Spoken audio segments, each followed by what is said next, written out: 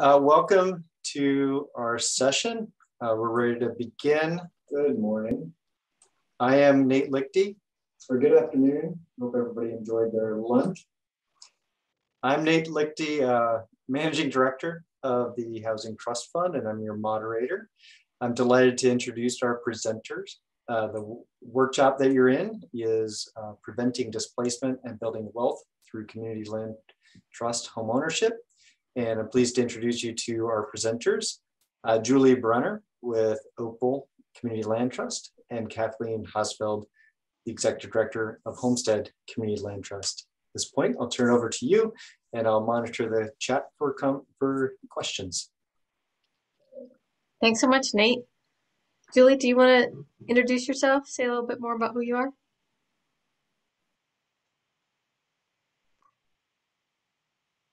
Okay, I think Julie has frozen. So, Nate, can you still hear me? Yeah, you sound good. Okay, great. Well, I'll tap dance and do my introduction. I'm the Executive Director at Homestead Community Land Trust, which is based in King County, Washington. And we have a trust of 223 homes that it's created 253 first-time home buyer experiences. And I think Julie's just getting set up again. So I'll wait. Julie, are you ready to introduce yourself? Or Yep. Can you guys hear and see me again? Sorry about that. I just lost my connection. So hi, I'm Julie Brunner. I'm with OPAL Community Land Trust up on Orcas Island. I am the housing director there, and I'm also a housing consultant. So I work in different areas across the state and the country in that capacity as well. So thanks for joining us today. Great, thanks. So what we're going to go over in this session is we're going to talk about the evolution of community land trusts. We're going to talk about how community land trusts work and what we do. We're going to talk about anti-displacement and access to homeownership. And we're going to touch briefly on CLTs at work in Washington and beyond. So I'll start with, what is a community land trust? It is a membership-based nonprofit organization that acquires and uses land to benefit low and moderate income people in neighborhoods. And we most often see CLTs at work creating housing, whether it be rental housing or home ownership. Homestead focuses on affordable home ownership. OPAL Community Land Trust has both rental and home ownership housing.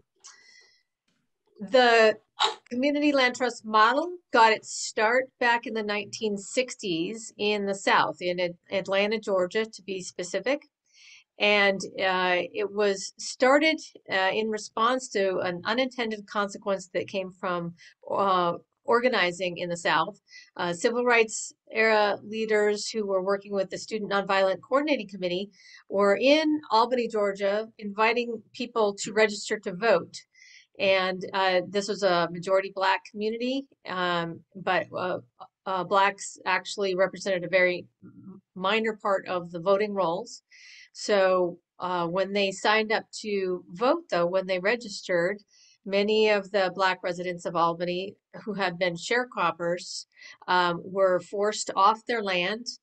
And this resulted in them not being able to work, and it resulted them in not having a place to live. So at that time, the civil rights era leaders were had been researching models that could strengthen the Black community and its ability to sustain itself. This event tipped their hand to create the modern model of the community land trust that we have essentially today.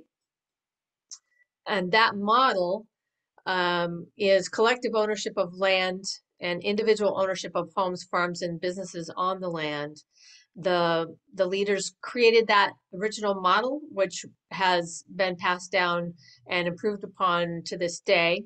But the original intention of it was to prevent displacement and allow people to build wealth. And it was brilliant at doing that at the time. And it was, and it has stood the test of time in being an adaptable model that addresses issues of displacement and wealth creation today. There are different reasons people get displaced today. Not so much from registering to vote or social injustice of that type, but growth, population growth, gentrification, those types of pressures, the community land trust model is very well suited to address as well. So the essential elements of the community land trust are the dual ownership of land and assets on the land, being a nonprofit tax-exempt corporation, having a place-based membership. The members are from the area that the CLT serves. And we have an aspiration to have the tripartite governance, which is 1/3 homeowners or people living on the land in the trust, 1/3 housing professionals, and 1/3 community members. Obviously, small CLTs that don't yet have homeowners or residents can't live into that tripartite governance. Depending on where you are in the spectrum of startup, that might not be true, but the aspiration is for community representation and resident governance of the model.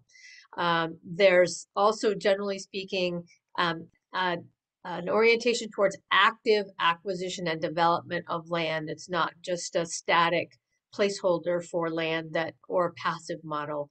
It's intended to be active. And the final essential element of the community land trust is that its intention is to create perpetual affordability of whatever assets are on the land. So in King County, this model is used to address home ownership because King County is very expensive, one of our high cost areas in Washington State. You can see in the chart on the right, the change in home ownership prices just between 2014 and 2021. You can see almost $300,000 increase in the value of a median home. And then this bar below that is the price that would be affordable to the median household. So here you can see really dramatically what the everyday reality is, that even the median household income can't afford the home prices that are in King County, much more so than people who make less than 80% of area median income. That's the gray bar down below. These are the prices that are affordable to the people that community land trusts often serve. And you can see that we had a $200,000 gap in 2014, and now we have an exponentially higher gap in 2021. So, and what does that mean in Seattle? In real dollars, here are some income levels for different folks. So, and we judge that by household size, obviously. A 3-person household, their max income to qualify for our program is $81,000 or so. That's a medical technician, a nurse, x-ray technician, teacher. Then you get your single family households, which the upper limit is about 63,000. So that's a firefighter salary, cable technician, transit driver, gas utility worker. These we show these examples in part because these are the people that make our communities run. We need these folks. We need them to be able to live in proximity to their jobs. That creates quality of life for all of us. And it's only fair that they should be able to live and enjoy the cities and communities that they make great. So, so we focus on home ownership, and with the prices in the ranges that you see in the orange stacks on the right. Comparatively, we bring the price of homes down to that affordable level, which is roughly at least half or even a third of the price, depending on which geographical location you're looking at.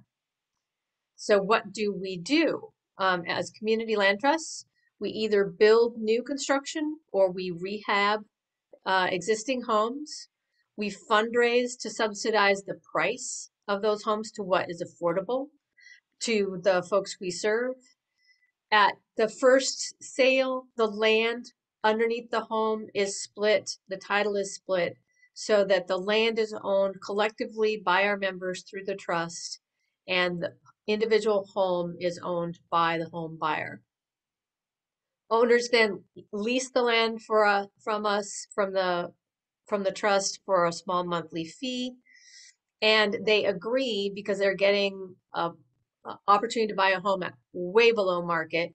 They agree to resell at a formula price that restricts their equity gain, but allows them to pass on an affordable price at the next sale.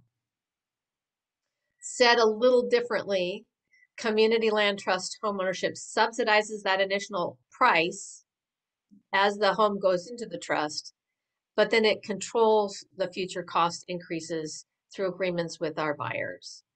And we use that ground lease as the agreement between the home buyer and the community land trust to have agreements about how we are partnering together to make and keep this home affordable. We use ground leases when there's dirt underneath the land, under the home, but then when the land is shared, such as in a condominium building, we use a covenant.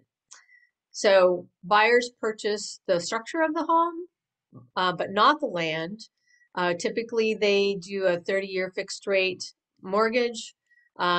Removing the value of the land from the purchase is part of what makes it affordable, but in some places, especially in King County, we are subsidizing the cost of building the home as well, because the costs are so high. Then, as I said, the land is owned collectively through the CLT. And the ground lease spells out the responsibilities that the homeowner has to our program and that we have to them, and contains the resale formula that helps keep the home affordable. The community land trust model works with all home types. Sometimes the assumption is that these are all single family detached homes, but in fact, we do have scattered site single family homes in community land trusts, but we also have townhomes, cottage homes, duplexes, row houses, condominiums. So you name it, we run the gamut of different home types. And the community land trust model today is positioned in a larger context of trying to create a regenerative economy. It fits in with the just transition to a new economy, in that the land under our homes is community owned and controlled.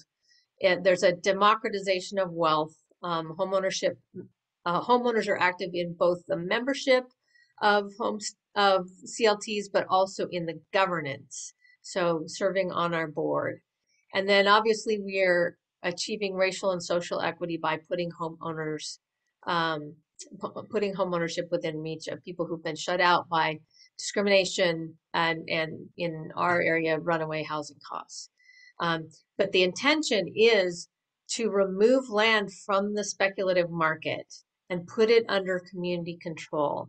And that's in part a regenerative democratic governance of the land, and it's also essential to keeping homes affordable going forward. We think it's important that we address the racial and social equity aspects of this work. We are trying to address the legacy of a racist housing and transportation policies and the disparities that they've created in homeownership rates. We've had redlining, blockbusting, restrictive covenants, restrictive zoning, highway systems built to isolate Black people or to take advantage of underinvested land. And the negative outcomes that we've experienced are over-policing, disinvestment in Black and brown communities, and displacement. So when community owns the land and controls what is developed on the land, we have the opportunity to prevent displacement. And the great thing about the community land trust model is that it can address both residential and commercial displacement as well. So that the CLT model helps make and keep a variety of assets, real estate assets, affordable permanently, affordable rental, commercial space, urban and rural agriculture, community and cultural spaces as well. And so we consider, especially home ownership in the community land trust model, an anti-displacement strategy. This map that you see in front of you is a heat map of Seattle plus King County. Over to the right, there's a little call out of large places in King County. Wherever you see the black dots are either where individual homes are or where we are developing new homes in King County. And you'll notice that they are located in places that are considered at risk for high displacement. The red or dark orange indicates areas that have been deemed risk of displacement. So once we establish a permanently affordable home at a location in one of our service areas, I like to say we're giving affordability a permanent address at that location. And through resales over time, new homeowners will come in, but they will still be that low income household that participates in our program. And that means that communities will have housing forever that addresses the widest possible spectrum of incomes in the community. And with that, I'm going to pass it over to Julie. So I get to take you all through some of the real life numbers and statistics and examples for both Homestead's program there in Seattle, King County, and OPAL's program up on Orcas Island. And I have some national data that I'm going to share as well. So I just want to start by saying I love numbers. I'm a spreadsheet geek. And so it's always a pleasure and a joy when I have an excuse to dive into some numbers. So I pulled out a couple examples, one from Kathleen's program and one from my program. So, and these are real life examples. These aren't made up numbers and they're not made up. We're not giving you names and addresses, but they're real life examples. And I also just wanted to say, Nate is grabbing questions from the chat and we'll go through those when we get to the end of the presentation. So please keep the questions coming. So this is an example of a particular home buyer who bought their homestead house in 2010. They earned about $52,000 at the time. They had available about $2,500 in cash towards their purchase, which of course isn't, it's not a down payment, it's towards closing costs. They were renting at the time for $775, although the fair market rent for a 3-bedroom in Seattle at that time was almost $1,500. So Homestead had a house available for sale, a 3-bedroom, 2.5 bath for $204,000. They could broker a deal with the $2,500 cash to close with some down payment assistance from the Washington State Housing Finance Commission to cover the gap between that and the rest of the closing costs. And the monthly payment for that home buyer was under $1,500. So around the same amount as the fair market rent, $1,460. And just to be clear, that $1,460 includes taxes, insurance, and the small monthly fee that Kathleen mentioned that goes to the community land trust for stewardship and oversight and all those kinds of things. And then their payment was just right around 1/3 of their income. So right in that target zone that we're trying to hit to make sure that the folks who buy our homes actually have an affordable payment. So then in 2021, this year, this person decided to sell.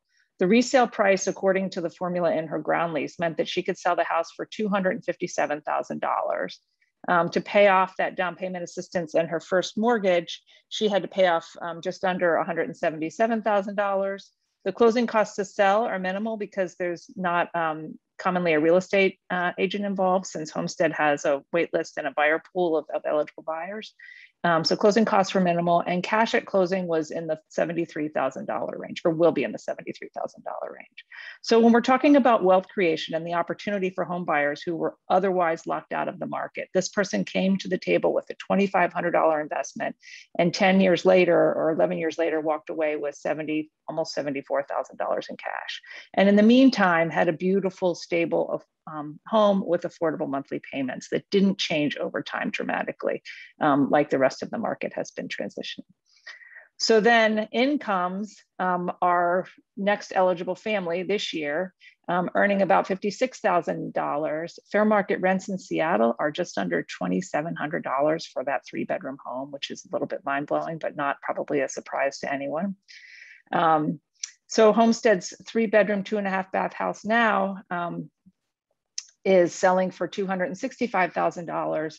And the estimated payment for that household is just over $1,500. Because interest rates are lower now than they were when that first buyer bought it, there's virtually no change in the monthly cost, even though the price has gone up a little bit.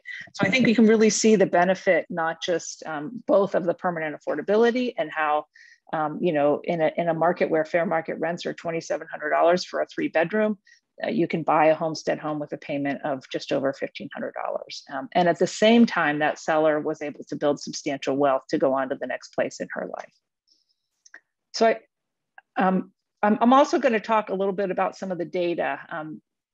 Any of you who know me, there's a system that helps us manage what we do. It's called Homekeeper. And it's a place where we have data about our homes, our home buyers, and the subsidies that go into the homes and the properties themselves. So we were able to pull out some sort of data points to look at for how is Homestead doing overall. And so I started with just a little bit of demographic data. So most of their homeowners are single people, but they do have substantial 2, 3, and 4-person households, much smaller number of 5- and 6-person households.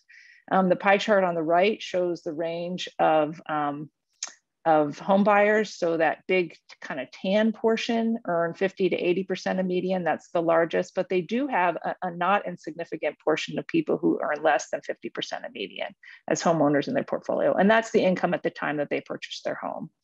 And then at the bottom, you can see the households with and without children, seniors, and people with special needs, or households that have a person with special needs in them. And then we wanted to also look at sort of how is Homestead doing in terms of racial diversity of their home buying population, and how does that measure up in terms of, you know, access to home ownership for minority populations in the general market versus Homestead's market. So the graph up in front of you right now are home ownership rates according to race. So the very top one, the biggest one, is 63% of white households, down to the lowest number you see on that is only 26% of Native Hawaiian or Pacific Islanders who live in Seattle are homeowners. So we wanted to compare that to what's true for Homestead homeowners. And you can see that 55% of the rate of homeownership for minorities for Homestead is 55%. So 55% of the people who buy Homestead homes are actually minorities or Latino families. So I feel like my hat's off to Homestead for doing a great job on that front. It means that they're doing a good job, I think, of all their outreach and that sort of thing as well.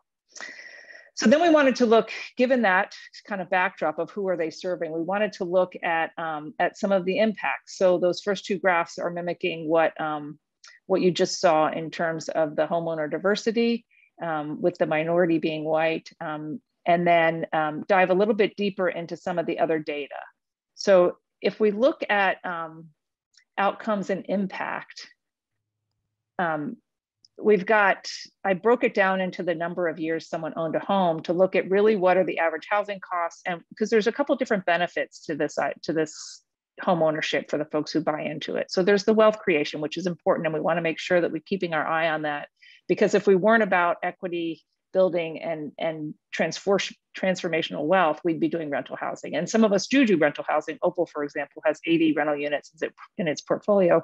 But our focus is really this home ownership and this opportunity to give people access to this wealth creation mechanism called home ownership that they have previously been locked out of, as Kathleen talked about.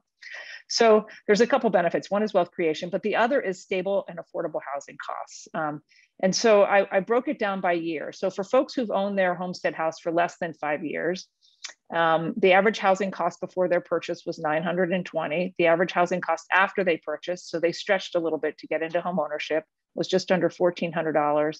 But the fair market rent at the time, the average time, which I think was 3.5 years in Homestead's instance, was $2,700. So far, far more affordable than the fair market rent. And then you can see that as time goes on. Obviously, the folks who have been in these homes longer, the fair market rent for people who've owned the home, I think it was 10.5 years, was $1,660, but their Homestead house payment was less than $1,200. And then if we look at wealth creation, that's the other side of this coin, both the affordable payments, but also how much equity are people able to build and walk away with at the end of the day. So for those homeowners who own their homes less than 5 years, the average cash at resale was $32,000. And if you look at that compared to how much cash they brought to the transaction in the beginning, it's a 95% return over that 3.7 years on average, I guess.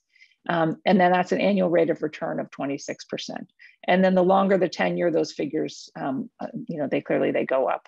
So folks who've lived in there 10 years or longer, the average cash at resale was $82,000, which was a 54% annual rate of return on their original cash at closing. So it's a dramatic investment, a dramatic return on their investment. So I wanted to show one slightly different example from OPAL. And so this is not as dramatic in terms of the equity building. And this was a recent resale that we had. But when I sat down and looked at the number in terms of housing costs, my mind sort of exploded for a minute. So this is a homeowner who bought their house a long time ago in 1988. At the time, she earned just over $13,000. So one day the numbers we're talking about now are going to sound like these numbers in our context.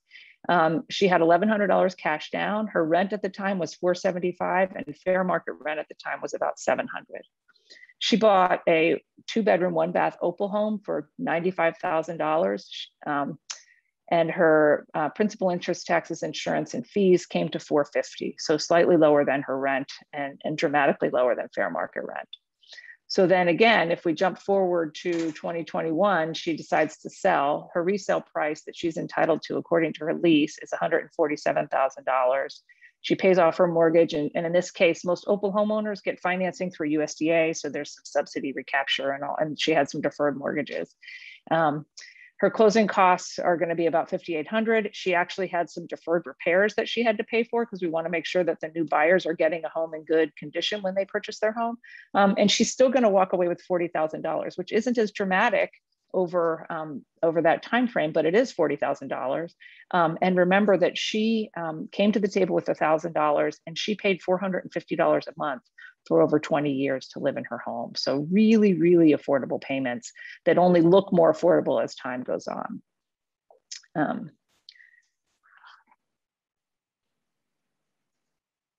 So then we have that house for sale to the next eligible buyer. And in this case, it'll be affordable to buyers earning as little as $37,000 a year in today's market. Fair market rent in our market right now is almost $2,100. And the estimated PITI payment for this 2-bedroom, 1-bath house that'll be sold for $155,000 is just over $1,000 a month. So our house prices, our house payments rather, are about 50% of what people would find in a rental if they could find a rental. But we all know that that's sort of far-fetched in today's market as well. It's not just about affordability, but it's about availability, which kind of takes us to that stable housing argument again too. So then I got to crunch the same numbers for OPAL that I crunched for Homestead, which, as I said, I always enjoy. So for OPAL homeowners, if they've owned their home 5 years or less, the average housing payment or for rent housing cost was $740 before they purchased their home and $810 after. So you can see over time, OPAL's homes, people are paying roughly the same in their house payment as they were paying in their rent. And in all those cases, the fair market rents far exceed what the housing costs were for folks once they purchased their home. And then again, on the equity side, we see, of course, equity grow over time as folks live in the homes longer. I mentioned we do have USDA recapturing some of the equity from folks when they sell. So for people who have USDA mortgages, the equity that they walk away with is slightly less, but then as you can see, their payments were also lower as a result as well. So we feel pretty proud of these numbers, pretty proud that folks who are able to live in stable housing in a lovely neighborhood with very affordable payments. And then at the end of their home ownership tenure, whether it's 3 years, 10 years, or 20 years, walk away with some substantial equity. So we're fortunate to live in a state that has a pretty deep and rich network of community land trusts. There are active 19 active CLTs in the state and 4 in King County alone. I did a little surveying of all of us. We tend to have gatherings a couple times or every year, but we haven't had them obviously because of COVID. So I did some outreach to update these numbers. And Washington CLT and leasehold programs have served over 1,200 households in their duration in Washington state. There's also deed restricted programs, which bring those numbers for a total up to 2,700 households that have been served by either leasehold programs or deed restrictions. But one of the other benefits that we didn't talk about much until the crash was the stewardship of our homeowners themselves. So in the market and during the time when people were in foreclosure and really astounding numbers, during the whole life of CLTs and leasehold programs in Washington state, there have only been 10 foreclosures, which is a 0.8% foreclosure rate, and all but 3 of those units were recovered. So one of the real benefits of a community land trust and that leasehold legal structure is that we have the ability to step in after a foreclosure and bring the unit back into our portfolio because we own the land. So we're in a unique negotiating position, even in the worst case scenario. So then I promised I also looked at some of the national data. So Grounded Solutions Network is our sort of trade association nationally, and that Homekeeper, the data hub that we use, feeds up information to this national hub. So they're able to give us information about how are we doing as an industry nationwide. So 7 out of 10 shared equity homeowners are first-time home buyers. Over 99% avoided foreclosure, which is consistent with the numbers that we saw in Washington state. Our 0.8% foreclosure rate is pretty consistent with their less than 1% foreclosure rate. The average earned equity is $14,000. So that's not the cash at closing, that's the earned equity, meaning the appreciation that home buyers recognize as opposed to their benefit that they get from making a monthly mortgage payment. 95% of the homes are at resale are priced affordable to people paying less than 30% of their income towards their house payment for buyers earning less than 80% of median. So our resale formulas are effective in keeping the units affordable to their target populations over time. And then the share of shared equity homes that are being sold to minority populations is increasing. I think that's a function of improved outreach and making a real effort to make sure that the policies are not having a desperate impact on any population. And then 6 out of 10 shared equity homeowners move on to another market rate homeownership opportunity when they sell their limited equity home. So that's another one of those things that surprised me a lot as a practitioner in Orcas Island. I never expected our homeowners to be able to make the leap into market rate housing because, San Juan County and King County flip back and forth for the most expensive housing costs in Washington state. But in fact, even our homeowners are able to make that leap because of our homeownership as well as other things that happen in their lives, clearly. So I hope that we gave you a broad enough overview. This is a lot of information to pack into a short period of time, but now we will turn to the questions, and thanks for those of you who submitted them. And maybe Kathleen, do we want to just go back and forth and take turns? Sure. So I'll start with the first one. So there's a question from Maureen. Can heirs inherit the home in a CLT? And if so, does the CLT do a new ground lease? So yeah, one thing that we didn't mention is that if you're starting a community land trust, there's a lot of model documents that are available through Grounded Solutions. So there's a model ground lease that you pretty much have to use if you're going to use any kind of conventional financing because it's been blessed by Fannie Mae and Freddie Mac. And it has a provision in it that says that anyone can inherit the home, but if you are a child, a spouse, or someone who's been living in the home for at least a year prior to the person's death, then you can own and occupy the home without being income eligible. Otherwise, you could leave it to your sister or your cousin or whoever, but that person, if they chose to keep the home and not sell it, would have to be income eligible. Otherwise, the asset gets sold and the heir gets the proceeds. Great. And the next question is about how are CLT homes assessed for tax purposes. That depends entirely on the area where you're in. In King County, we have a wonderful tax assessor who has approved giving a tax assessment, a property tax rate that's based on the leasehold value of the home.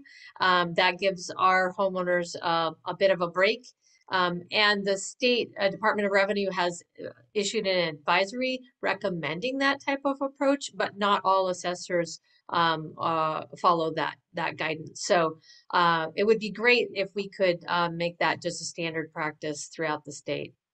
And it has gotten better locality by locality as after that guidance came out, but it does take some time to negotiate. And that's another really important component of affordability with these runaway housing values, for sure. So the next question was, let's see.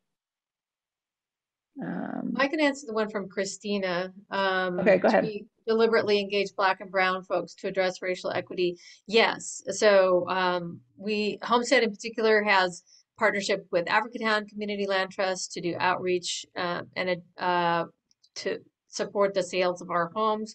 We have a partnership with Skyway, which is one of the last Black refuges in Washington State.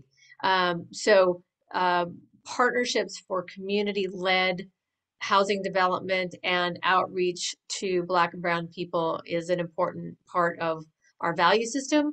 And we do it as best we can with the size of staff and the resources that we have. So the next question is, since the CLT owns the land, are there restrictions on the use of the land, outbuildings, fences, chickens, whatever? So the things about outbuildings, fences, chickens usually live in the CC&Rs. So if it's a subdivision and we're building it, we actually engage the homeowners to create their own CC&Rs, which would include those kinds of provisions. But the lease does say that you do have to comply with whatever CC&Rs are out there and are recorded and associated with your property. We do include a short thing on ours about like cutting down trees if you happen to be in a neighborhood that doesn't have CC&Rs, or if it's a scattered site program. So sometimes groups will add something of that. And maybe I'll do the next one. Since it's rural, can you tell us about differences in how CLTs work in small towns and rural areas with housing shortages? And if any Washington state CLTs are currently operating in such areas. So OPAL is in San Juan County, so that's a rural area. There's the Methow Valley has a community land trust, Chelan has a community land trust, Walla Walla is not really, I mean, I don't know whether you call that rural or not. There's a city, but it is in a rural area by nature, and they have a community land trust. So there are CLTs in rural areas across the state.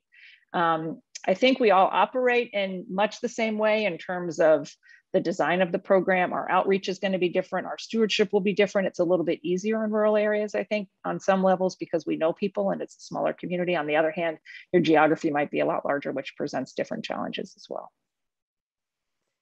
I can take Patrice's question about, we don't justify the low equity attained in these programs relative to large equity gain by market rate homeowners, I should say. You're absolutely right that these homes don't accrue the amount of equity that a market rate home would benefit somebody when they go to sell.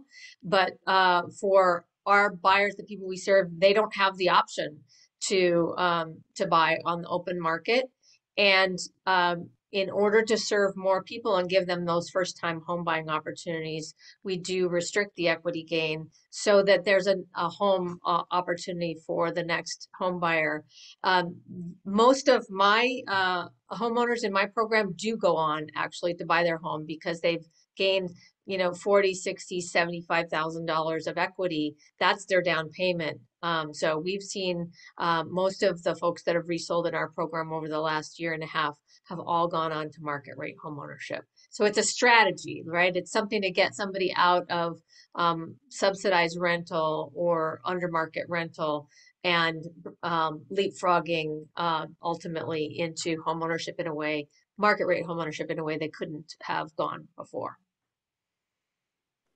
So CC&Rs, sorry, I made a reference to CC&Rs with the question about other restrictions on the home, and CC&Rs are conditions, covenants, and restrictions, and they're commonly recorded with subdivisions. So they're not so common in a city environment where you know, everything's already platted and split up, but they are pretty common in more rural areas and suburban areas.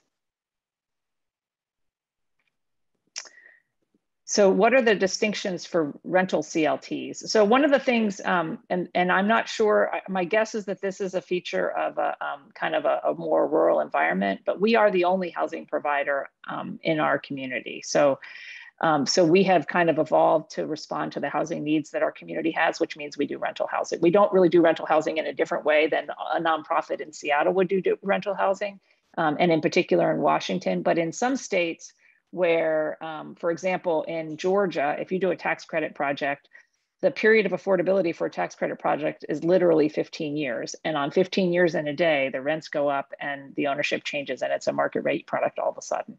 That's not true in Washington. So the distinction is less dramatic in Washington, but for communities where there are not other housing providers, we provide another option. For the question about small CLTs, so I'll throw it to Julie in a minute, but in terms of co-housing, there are definitely community land trusts that do co-housing models. Homestead is developing a condominium that will have a co-housing social structure. But in terms of, we don't do tiny homes, if that's what you're asking. Julie, do you want to talk about just smaller footprint homes in general? Sure. Yeah. So Vashon also is another one that's done co-housing, and Lopez Community Land Trust has done co-op housing on community land trust land, which is focused on smaller footprint, in the 500 to 700 square foot range, as opposed to, I think most of our homes are in the 800 to 1200 square foot range. So I think what we do is we look for housing solutions. I also think most people would rather not live in a tiny home than live in a tiny home, but if you're able to provide a product at a lower price point because it's a tiny home, then you'll certainly be meeting a need and you'll be able to serve lots of people through that. But in my community, for example, they haven't figured out the permitting yet. So we're a ways from being able to offer something like that as a housing solution. We all look at it and we all talk about it, but I haven't seen anyone actually doing it yet in the 400 square foot range. Let's see. What are steps the county can take to encourage the establishment of a local CLT? Well, one thing is talking about it. Community land trusts are community driven, so they are grassroots solutions that need the support of large institutions like government. But Julie, what have you seen that has so helped I can tell you, you can fund some like exploration into the creation of something like that. So for example, I was hired by the city of Chelan as a consultant to come out and work with them to look at their housing needs and see if a community land trust would be a good fit. So some of the feasibility and all of that kind of thing, and public meetings and education. To Kathleen's point of getting the word out and seeing, is there interest in your community, and B, how can it be supported by the public entities? And another example is Walla Walla, which is a private group, but there's a couple county commissioners who are involved in the effort. And they had a public meeting on Zoom in February or January last year, and 175 people came to their public meeting on Zoom about community land trust. So when there's that kind of community interest, and then there's also some government support, that combination is really meaningful. With regard to what support is needed to help CLTs be more widely used, there's a whole plethora of things, but from investing in your CLT in terms of the operating income that they have, that's one of the limitations of the model, is that we don't make a lot of money off selling the homes. But also then advocating for surplus land, zoning, state housing trust fund dollars, advocating for local resources that invest in home ownership specifically. So there's just a whole raft of things that folks can be doing. And I'll drop my, Nate could actually pass our emails on to folks if you'd want to follow up for more specifics on the things that you can do to support community land trusts in your local area. So the next question is, what does tripartite governance look like in practice, and how are decisions made within the CLT? So one of the things that I talk about sometimes is, when I first learned about this, I thought it was brilliant, and that was 25 years ago or something like that. And I sort of preached the good word about tripartite governance and membership, and I believed in it, but I hadn't watched it perform in personally yet. I mean, I knew organizations that did it, but I hadn't been directly involved, and I hadn't seen the risks associated with not having that built in. So one of the things I think is really true is, so the tripartite governance for all of us includes a third of the board membership is made up of homeowners or people who live in community land trust housing. So we don't have any renters on our board, but we're working towards that because we have renters in our portfolio. So the people who actually live in our homes help govern an organization. Then a third is general membership, because we're a membership-based organization. And then the final third can be designed in different ways. So some groups have that be sort of, housing professionals or, a combination of local government representatives or a variety of things. Lisa Byers, my boss, likes to define ours as publicly minded individuals. So people who are coming at this from the perspective of the community good. So that's kind of, and most of us make decisions by consensus, recognizing that, making sure that everyone's voice is heard and that everyone has an opportunity to participate in that decision making. So those are two things. And then I just say one more thing about membership, which is that, Orcas Island, OPAL Community Land Trust is sitting on millions and millions and millions of dollars worth of land, just like Homestead is. And it's really important that there be some check and balances so that we don't have a self-perpetuating board without anyone in the community who can call us on the decisions that we're making. So we take the membership seriously and we take the tripartite governance seriously. And it means that what we do, I think we do better and more in the interests of our community at large. I wanted a question to respond to a question that came up about what's the difference between community land trust homeownership and permanently affordable homeownership. And I appreciate the question. Permanently affordable homeownership is a more inclusive term to get to that, the housing outcome that we have been talking about, which is making sure that homes are made and stay affordable resale after resale for the people that we serve. The difference between, and permanently affordable homeownership can include community land trusts, it can include Habitat for Humanity leasehold programs, it can include co-ops. There's a variety of community ownership models that could be could fit that. Local governments doing deed restricted programs. Deed restriction, yeah, like Arch, yep. So that all fits in that permanently affordable home ownership model. The thing that Julie just talked about in terms of the tripartite governance and the community ownership voice and being accountable to the community, that's what separates the two models. So that's the chief difference. So how can a county government start a CLT through donation of land, for example? So as I said, I think what the county government can do to facilitate it is to, see who's out there in the housing market or in the housing and the nonprofit housing world in your community and start a conversation. And if there's nobody out there in the housing, like if you're a small rural community, for example, and you don't have anything like that, then start a broader conversation. With a promise of resources, right? So if you have something, one thing a community land trust is not is a single subdivision. And it may be that that's what your community needs and that's all it needs. And then I would encourage you to look to other partners and see how you can work on a permanently affordable housing solution in your community. But if you really are thinking that a community land trust is the right answer for your community, see who the partners are out there working in the housing space, who might be interested. And when I worked in the Met-How, for example, they were quite interested in doing this. It started out of the Long-Term Recovery Board after they had some fires. And there was all these engaged nonprofit partners, but nobody was going to raise their hand to be the community land trust. So they actually incorporated a new entity and started from there. But it was with a lot of support from community members, from businesses, and from the nonprofit sector as well, with the support of government, kind of backing it up in terms of we can support this on the funding side. We can support it in terms of land donations. All of those things are on the table. So Nate's suggesting that perhaps we close with just a highlight of a recent buyer that was important to us, or a personal anecdote. Julie, do you want to share a recent homeowner story? Well, yeah, so this is a good one. So I had the pleasure, so I'm the person who works with people to get them actually into their home. And I had the pleasure kind of going through some of our older neighborhoods to meet with people after a resale happens to find out how did it go for them? Is it what they expected? Those kinds of things to get feedback for our program. And in the process of that, I was going house to house. That the neighborhood had maybe 3 or 4 resales in the past couple of years. And I realized that what we were actually doing was not just providing stable home ownership for the folks that I was meeting with, but they, by extension, had been providing housing opportunities for people in their lives because they now had stable housing. So it was a single mom and who had a baby who bought a 4-bedroom house. It was a little bigger than she needed, but it was available and she needed housing and she could afford it. So she bought it. And then she rented the extra bedroom to a coworker who needed housing. So we were actually, you know, by extension, providing housing for 2 families. And look, I have goosebumps talking about it. And that story sort of repeated itself around, and people were both, you know, that ended up being a great housing solution for her.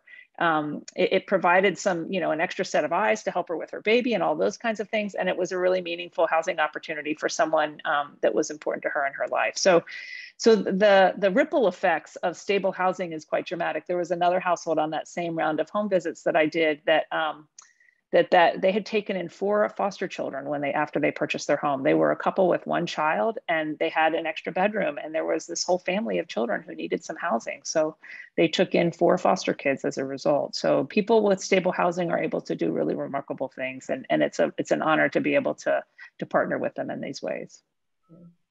As for me, Homestead has a YouTube channel, and we have some interviews of folks. I encourage you to go look at them. A new story that we'll be putting up later this fall is a couple that bought a Homestead home.